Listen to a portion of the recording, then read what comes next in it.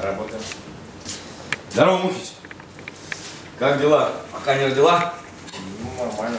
Как это? Ем. Молодец какой, а? Все питаешься.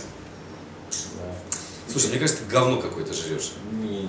Понимаешь, люди, они которые едят здоровую такую органичную пищу, они не толстеют. Ну, ты знаешь, я много ем мяса, например.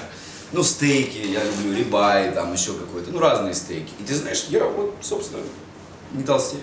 А ты какую-то херню, мне кажется, ешь, нет? А знаешь, я такие баночки видел, они продаются такие, они, правда, дорогие. Но, понятно, да, у тебя, наверное, просто нет возможности их покупать. Там просто баночку одну съедаешь, и все, и есть не хочешь.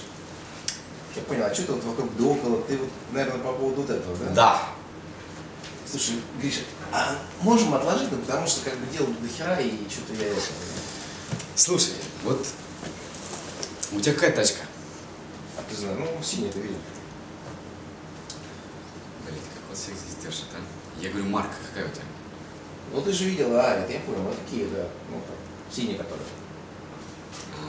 Рио такая, да? Ну, типа... 2003 года. Нет, 5-го. А, 5-го, да? А, так ты поменял, у тебя же была красная, нет? Я взял в кредит, но... А, в кредит, какой ты молодец. И тебе, наверное, жестко, да, вот так государство на этом кредите наигорило, а? Что ты опять, а? Короче, послушай, в том районе где-то произошло, даже самый, блядь, грязный мудак, который вот говно из канализации вот так вот выгребает вот это все.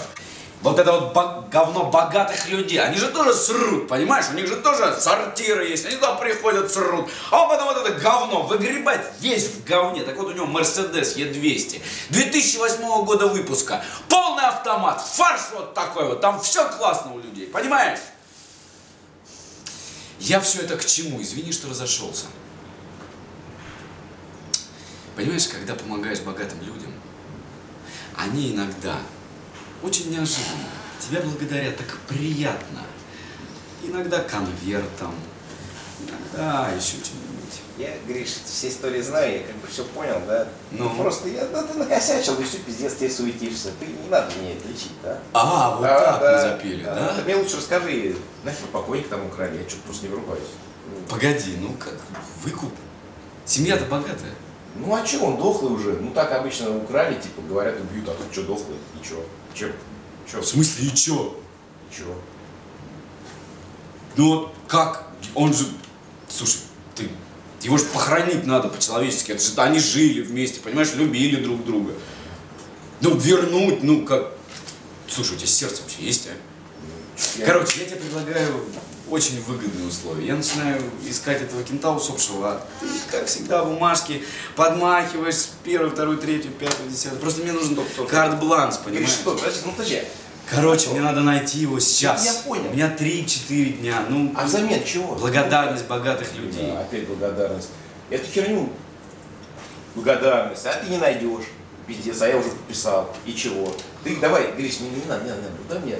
Здесь сейчас что-то предложи. Мухич, ну что мне предлагать? Может отсосать у тебя здесь, в твоем кабинете сраном, засранным своими гребаными цветами, блядь. Мухич, сука, не нервируй сейчас меня, я тебе, блядь, башку сейчас сломаю. Здесь сейчас предлагаем, сука. Ездит он, блядь, на Кио Рио. Короче. У меня есть одна знакомая барышня, ее зовут Кристина.